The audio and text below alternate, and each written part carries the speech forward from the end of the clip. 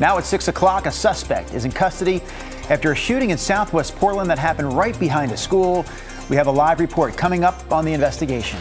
And have you seen these incredible photos of food on Instagram lately? Well, they're part of a new phenomenon called AI slop. Coming up, we'll tell you what exactly that is and why these fake accounts are gaining in popularity. I don't think I want to know about the slop.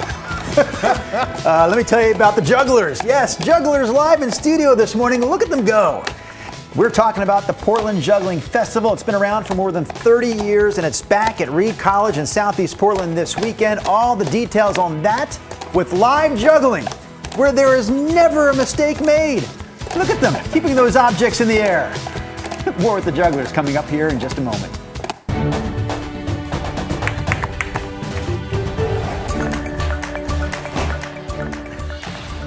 The juggling has stopped for just a moment. We'll have that segment for you here at 6:15. Lots to cover, as a matter of fact, on this Friday morning, but we lead off this hour with that guy. They don't even drop stuff when they stop, which to me, that would be the most difficult thing. That's how I would stop. If I'm stopping, everything's on the floor. Yeah. Nice.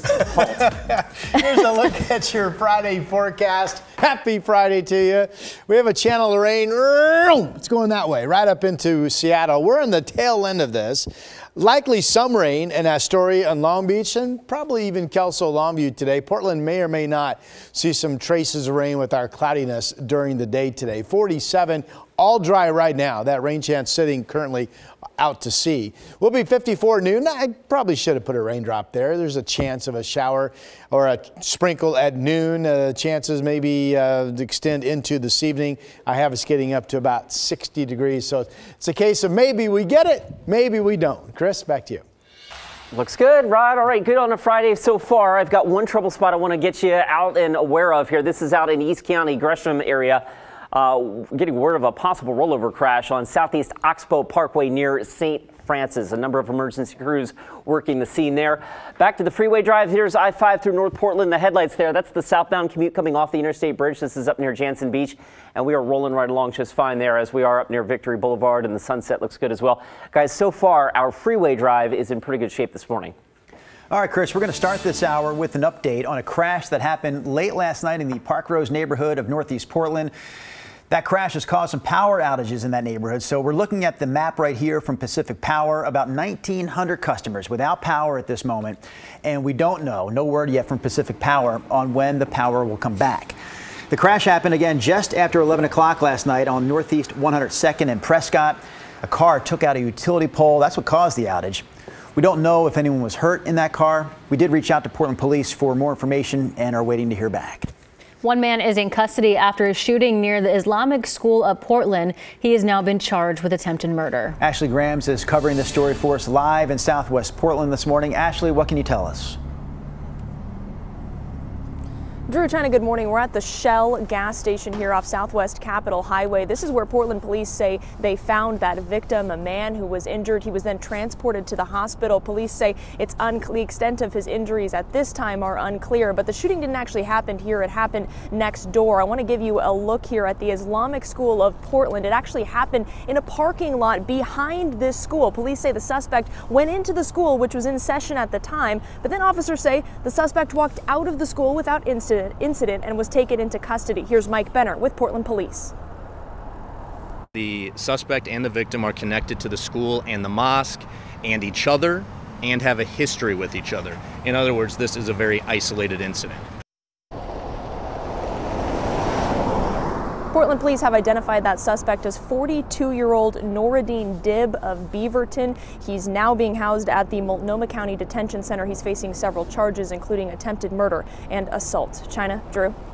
All right, Ashley Grams reporting live for us in Southwest Portland. Meanwhile, we're getting a first look at body cam video from the night that Portland police shot and killed a man in the Brentwood Darlington neighborhood.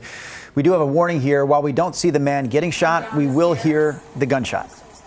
The video shows 28-year-old Nicholas Thorne on a balcony of an apartment building. This is on Southeast Lambert. Back on October 4th, he was yelling and making threats that night. He had what appeared to be a rifle. Police say Thorne shot in the air at one point and told them it was a pellet gun. The video shows negotiators talking with him for a half hour before one officer fired one shot. I really want to hear what you're saying, and I don't want your neighbors to hear all of your business. I just want to give you privacy. It's not clear what Thorne did just before that shot was fired. We know he died at the scene that night, and the officer involved is now on administrative leave. The Linn County Fire Defense Board announced that Saturday is the start of burn season. The Defense Board represents multiple fire department agencies, including Lebanon, Albany, and Sweet Home. The board says to call the Linn County burn line before you start burning. That number is 541-451-1904. And the Oregon State Fire Marshal sent teams to North Carolina yesterday to assist in Hurricane Helene recovery efforts. Local officials say at least 90 people are still missing, and there are many communities that people can't access still. The Fire Marshal Incident Management Team was on the ground in Florida in 2022 after Hurricane Ian and says that this latest appointment will run through the end of the month. And there's a new addition to Oregon's Rail Heritage Center in Southeast Portland. Yesterday, the museum announced that people can now get an up-close look at the newest steam locomotive, the historic Mount Emily Shea No. 1, after getting picked to be its permanent home back in 2022. So the Mount Emily Lumber Company bought the Shea in 1928, used it until 55. Until the last couple of years, the Oregon Historical Society has cared for it. I'm coming back in the water. Getting close to the finish line. West Coast Giant Pumpkin Regatta.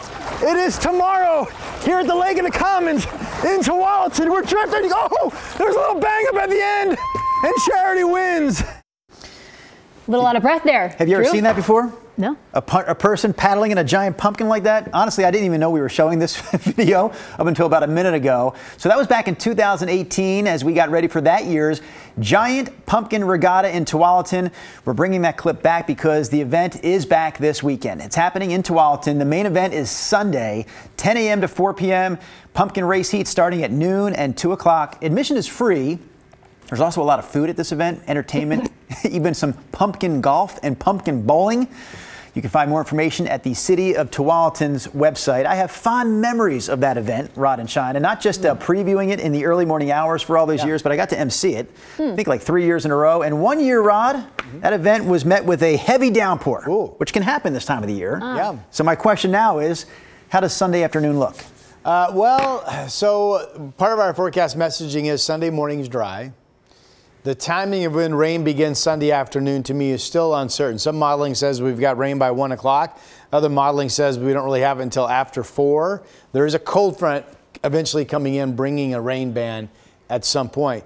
And to Drew's point, that rain band could have a downpour with it. So that's Sunday afternoon. Keep your eyes on forecast adjustments for that.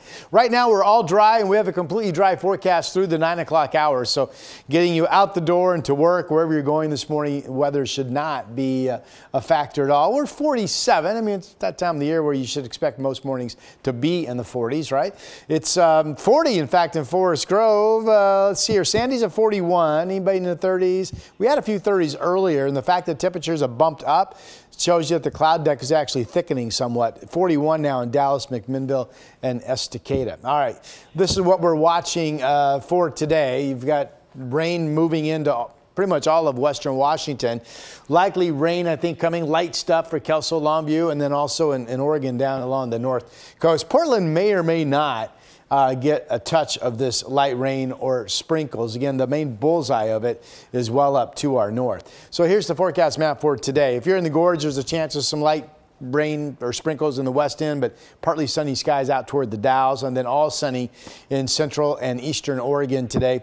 Most inland areas will spend and the coast for that matter, will spend much of the day in the 50s. Still chilly up on the mountain. Timberline holding in the 30s today. They have 4 inches of snow from yesterday on the ground. So we get up to 60 maybe. Tomorrow partly sunny, a nice day overall, 70. We talked about Sunday with the increasing rain chances in the afternoon. A lingering shower on Monday. After that, right now we go all dry on Tuesday, Wednesday, Thursday, and this is your 7-day forecast.